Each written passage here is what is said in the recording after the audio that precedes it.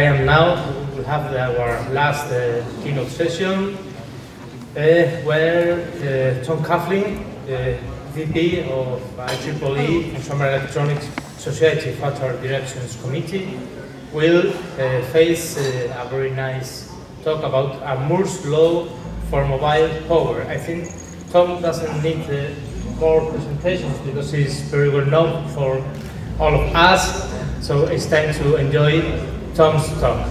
Tom, thank you very much for being here. Thank you. Hello, friends and colleagues, and good afternoon. So the last few years I've been involved with the IEEE Future Directions Committee. Big IEEE has its Future Directions Committee. But also within the Consumer Electronics Society, we've got some activities we've got going on in Future Directions. So I'm going to talk a little bit about that. We'll talk about some of the directions, the Future Directions Committee, and then I'll get into the thing that I want to focus on here, which is the idea of creating an initiative for mobile power, which could be very enabling for folks.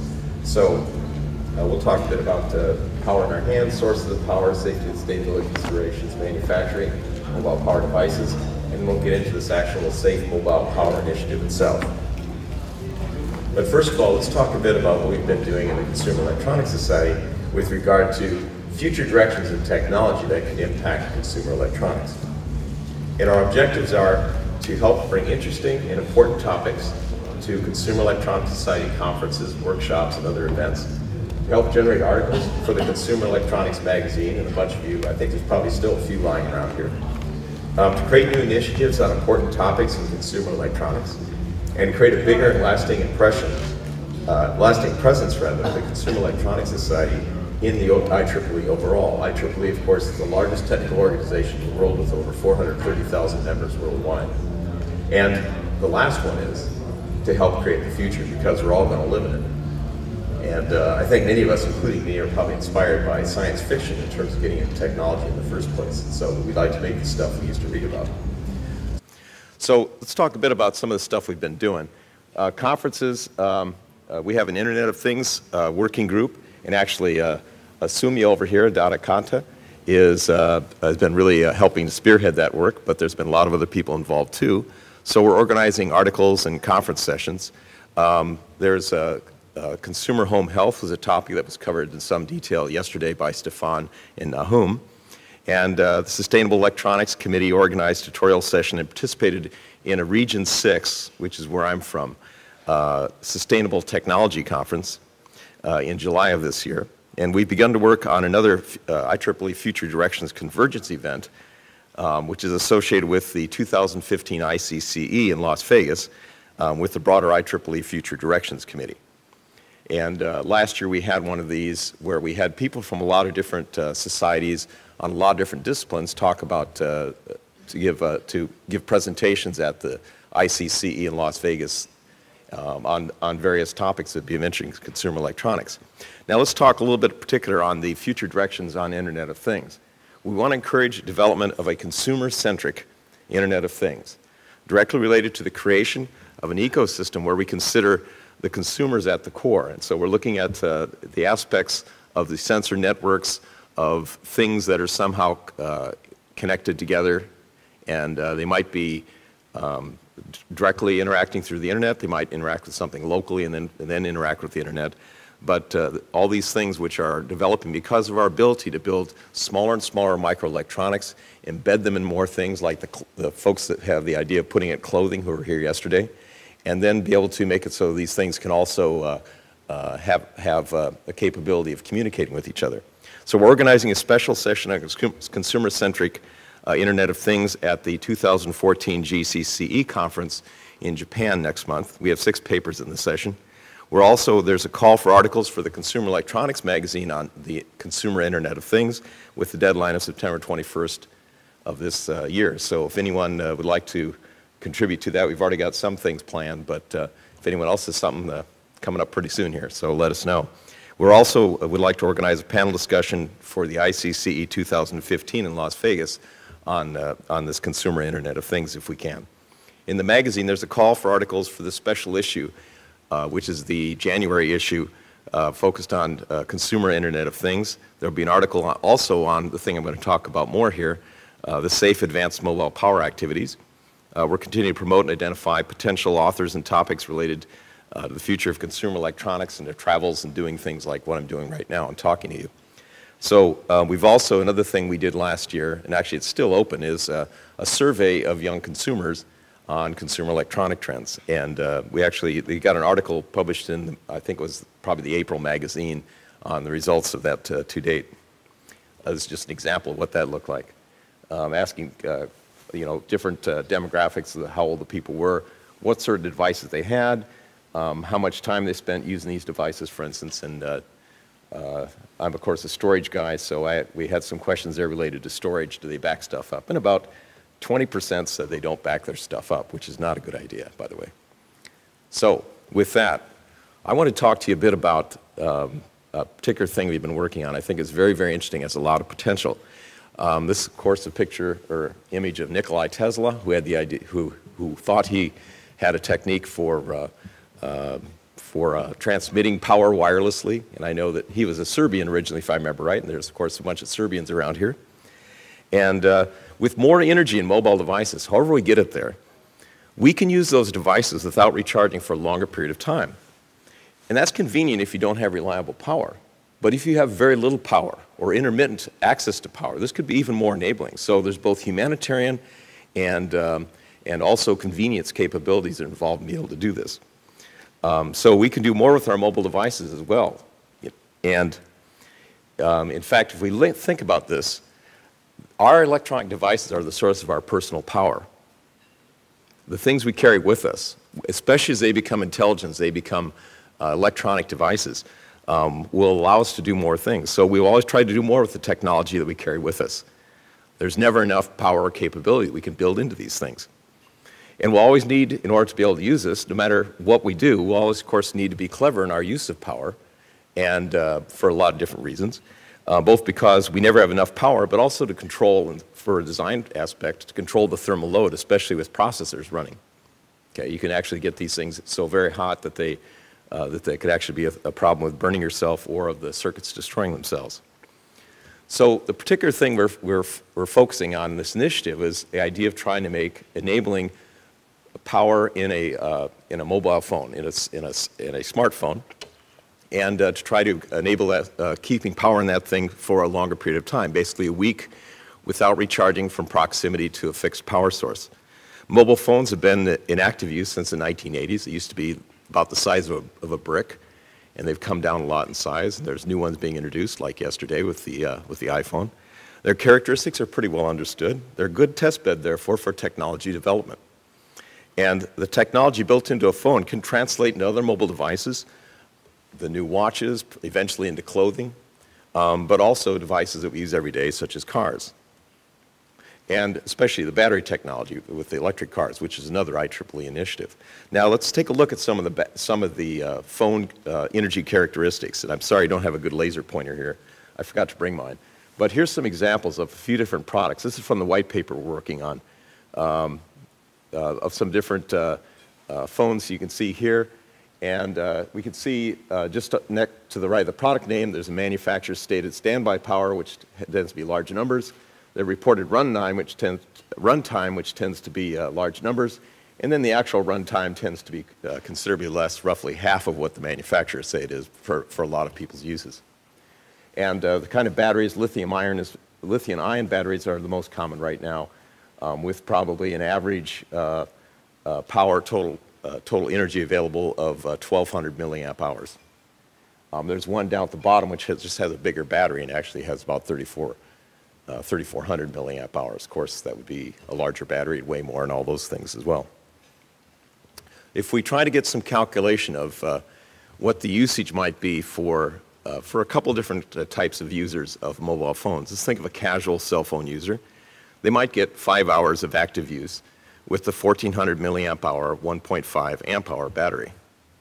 If that was consistent across 7 days, then the total energy requirement would be 7 times that, and therefore about 9.8 amp hours. So if this is a 3.7 volt device, the actual energy use in a week is about 9.8 amp hours times 3.7, or 36.3 watt hours, or 130,536 joules. So that's the kind of energy you need for the casual user. And if you had a more active user, more of a power user of a cell phone, they might want 12 hours of intense use with lots of radios running. They might have Bluetooth, Wi-Fi, GPS, the near-field communication, especially with some of these new phones. They might be downloading a lot of data and maybe even watching some movies or video of some kind. This user may consume 1,400 milliamp hours in only 3 hours and actually want to consume 4 times that amount of power during the day, which is 5.6 amp hours. The laser pointer. Thank you, sir. There it is. I can almost see it. If that was a 3.7 volt device, the energy required then for 1 day would be 5.6 times 3.7 or 20.7 watt hours. And if you did that over 7 days, now you're 145 watt hours or 522,144 joules. So that's a lot more power than our current batteries have. But if we had more power, there's a lot of stuff we can do besides just be able to do the things we do today. Okay? We could run radios more often, GPS, Bluetooth, Wi-Fi, near field. We could have microprojectors in phones. There actually is technology out there where I can have a microprojector that could actually play out high-definition video from my phone that could fit inside the phone. But, whoops. What do I do? Is that it? There it is. That actually could fit in the phone, but because it would chew up your battery so fast, most people don't use it. We could run cameras all the time with multiple pictures per image. Another laser pointer.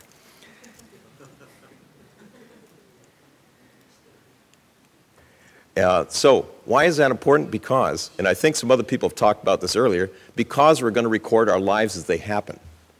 Okay? In fact, go away. Okay. My kids text their friends all the time. They send pictures to each other. They watch YouTube videos. It's only a matter of time before people will want to do this constantly. You know, I mean, they have to find ways in order to organize this stuff and be able to use it. But the desire is there. And if this starts to happen, just the raw content, you may not save it all, but the raw content you could generate could be petabytes of personal content within not too long a period of time. And there's already devices out there.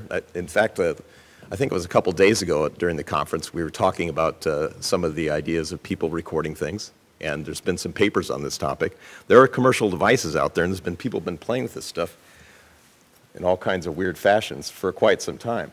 There's a book by Gordon Bell and Jim Gemmell, basically on total recall, which is about building LifeLog type devices. You can buy spy pens that you can put in your pocket, or you can buy lanyard-based things you can wear that can record stuff as it happens, either still pictures or video.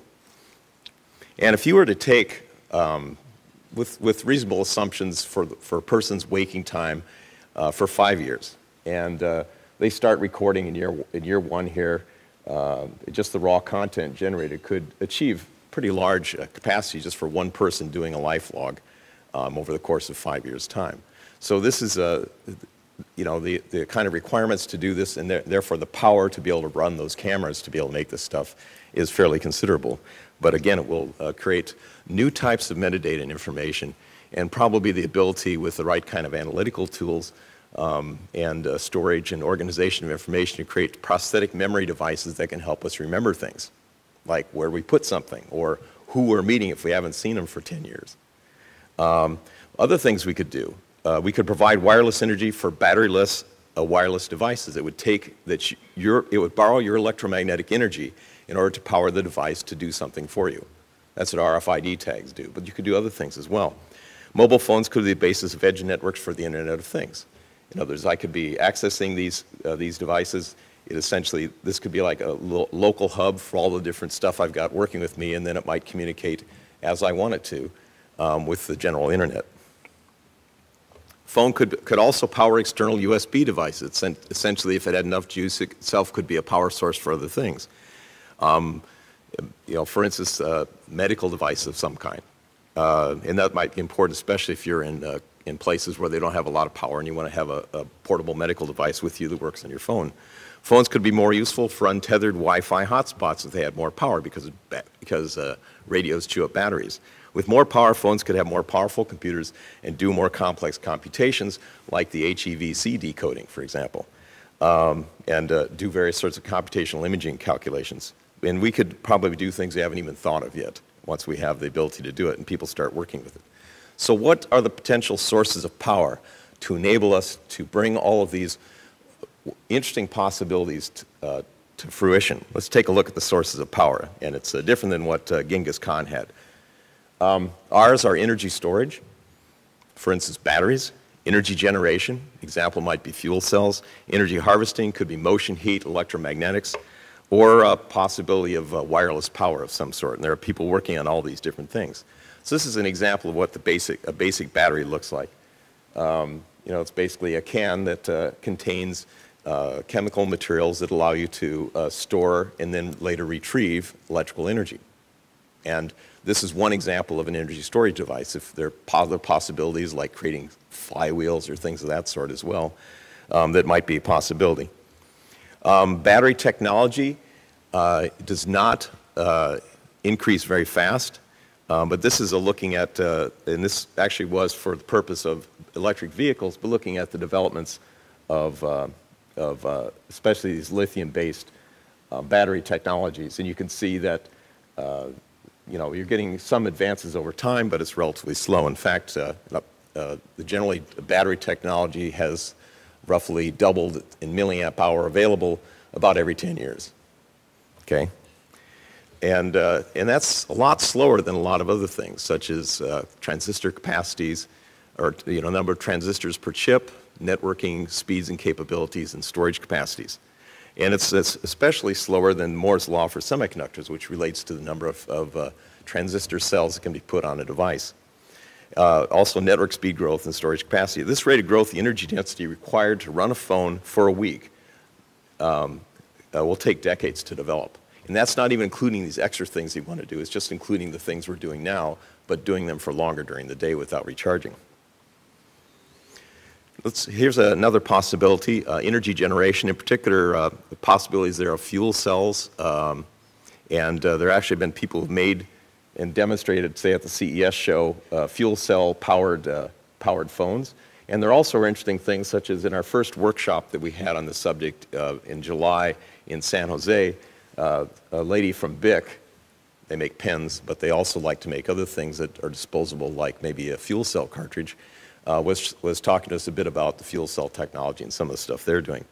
So, and apparently the travel regulations with fuel cells now allows them on planes to be taken, including extra cartridges. There was some concern at one point, but they've actually been qualified now to do that. Energy harvesting is another approach which can use micro and nano machine technologies, which could create electrical power from ambient energy of either motion, heat, electromagnetic, or other sources. Here's kind of a silly example. This actually was using microfiber characteristics of these genes as you moved about to generate electricity, and then there was a pocket here where the electricity would be used to charge your phone. Again, it's kind of a silly example, but I thought it was interesting. But potentially you could be using walking on your shoes or moving in your clothing as a means of generating power for different applications. And then finally, the other thing I talked about is an emerging area of wireless power, transmission of power without wires, basically the dream of Nikola Tesla.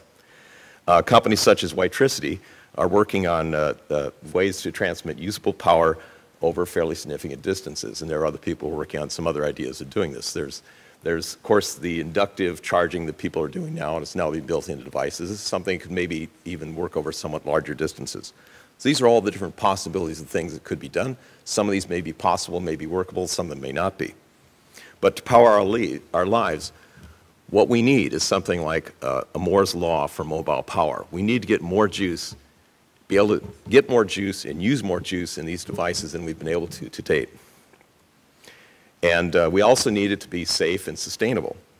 So increasing the energy stored in a phone could make it more dangerous. Basically, you're putting a lot of energy in a small space. And if that were expended into the circuitry at one time, it could melt it, it could cause damage, or even hurt you. Thus, the power source must have a foolproof way to prevent massive power draws. And the energy source must not cause other hazards to the user. And safety that is, of course, the key to a consumer electronic device. It must not also emit radiations that exceed safety and interference specifications. And the mobile device or its parts must not cause cutting, rubbing, or other injuries in ways in which it could hurt people. And an interesting thing about this is a slide from Qualcomm, actually, where they're showing the potential energy densities you can get depending upon in the temperatures you can get in microprocessors running inside of phones, depending upon the areas and that sort of thing. So it's getting things from getting too hot, and conserving energy and managing the thermal loads, things like that, are also important characteristics in building these devices, especially building safe devices. And then finally, sustainability. The mobile phone power source should last at least 3 years under normal charging use. Even for those power users, it should be easy to replace, so the phone can be repaired or repurposed for a secondary market for another life. The phone should not contain any dangerous substances that can pollute the environment. The materials used in the phone should be obtained without endangering human rights. So it also must be manufacturable. If we take a look here at some calculations of a tablet and smartphone bill of materials, here's the bill of materials for the batteries here. So in this particular analysis, they said it was about $5.50 or about $20 for the battery in the smartphone or a tablet, for example. And we must be able to invent something, to be able to build it and pilot and then to ramp it up. It's got to be manufacturable at those kind of costs that we can afford to put in our consumer devices. And there's a lot of elements in of course, the finished product total cost includes components, but also includes the manufacturing assembly costs, and then the overhead to run the organization to actually make these products. But if you're building things by modern manufacturing technologies, you should be able to, as your volume goes up, you should be able to get a consequent reduction in your variable and your fixed costs, and therefore be able to make that. Here we're saying if we can get down to a total $20 cost at the end. You might start off with something that's much more expensive, but you have to have the means to be able to make this so it's manufacturable. So we've got these. So the goal here is to make a power source costing less than $20 and 100 million plus production volume. It should have a useful life of at least 2 or 3 years, as we mentioned earlier. It should be repairable, making it capable of longer life and thus more sustainable. So that's leading us to the effort that we've kicked off. That actually we're doing some workshops and activities on this. Is funded both by the IEEE Consumer Electronics Societies. Thank you, Stefan. And also the Future Directions Committee of the IEEE, which we're calling the Safe Advanced Mobile Power Initiative. And our objective is to create, and this is, by the way, not just the Consumer Electronics Society, but we also have other societies we invite, and some of whom are currently participating, including people associated with electrical power societies, and also the Product Safety Engineering Society. So the objective is to create a safe, sustainable mobile energy source for mobile device, like a smartphone, that can supply weeks' worth of normal power without recharging from proximity to a fixed power source. The creation of these longer-lasting energy sources for mobile devices can have important technical and social benefits. And in order to do this, we're basically saying we need to speed up the development of energy sources for these devices. So the plans for this initiative is, right, what we've doing this year is we're completing a white paper, defining the problem, discussing safety and sustainability aspects, outlining allowable solutions, which we went through before, and discuss the business feasibility aspects. And we have a version 1 of this document that's released, and we should be able to get it on our website shortly. We're conducting 2 workshops, one of which we did in San Jose in July. The next one actually will be in Limerick, Ireland, in early December is the plan. Sorry, Galway, Ireland, in early December. So it's going to be not too far away from here. And we would welcome, in fact, anybody who has an interest or some expertise in this area to come join us. We're looking for a total of maybe something like 15 to 20 people for this workshop. This is, basically people talking, experts in these various areas interacting with each other. This is the sort of an outline of things we did in July in San Jose, and talking about these different aspects. And like I say, that next workshop, first week in December in Galway, Ireland, working with Peter Coughlin, who's also involved with the Consumer Electronics Society, to organize a one-day workshop on safe advanced mobile power. And we're bringing some folks from the U.S. to come to this thing.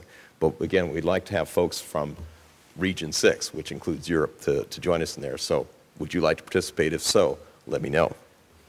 So let's look quickly at what we're looking here. We got a definition of the problem. It's going to include package size, power draw characteristics, typical use and applications, total energy needed for a week, weight, operating and non-operating conditions, shock and vibration, product useful life, and other consumer use considerations.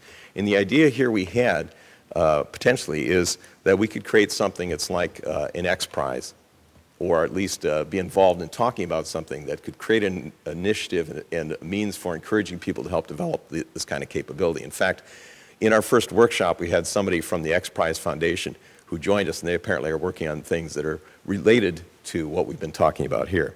So again, this is summarizing 1 week's power requirements for the casual cell user, maybe 36.3 watt hours, basically 26 times typical energy in cell phone batteries. For the power cell phone user, it might end up being something like 104 times the typical energy in a cell phone battery to get that week's worth of usage. So to do that, if we're going to do that in less than 50 years, we got to do something very different than what we're doing today. Again, I talked about this before, so I won't go that again. But allowable solutions, longer life, higher energy batteries, power storage devices, other energy storage devices, energy harvesting, energy generation technologies, energy harvesting, wireless power that doesn't require keeping the mobile device in close proximity to the power source. Any other means for providing energy to the mobile device doesn't require attachment or proximity to a fixed location energy source. And again, I showed this on the feasibility, the product feasibility before. And so finally, some conclusions just to wrap up here is that what we've been doing various things at Consumer Electronics Society, future directions. We have a lot of different things we can do. And I think the future of consumer technology depends an awful lot on what people such as us in this room are doing. And if you have interests in some areas besides the Internet of Things or life science applications of consumer electronics or this power initiative, let us know about that, because we can get some other things going on if we have the people and manpower and energy to do them. But there's a great need for additional power for mobile consumer devices to meet our needs. There's a number of options we went through on how we might be able to do this and perhaps do this in a sustainable and safe way. And so we created this initiative this year to help define the basic issue and see if we can be a goad towards making things happen to develop these energy sources. So thank you very much for your attention.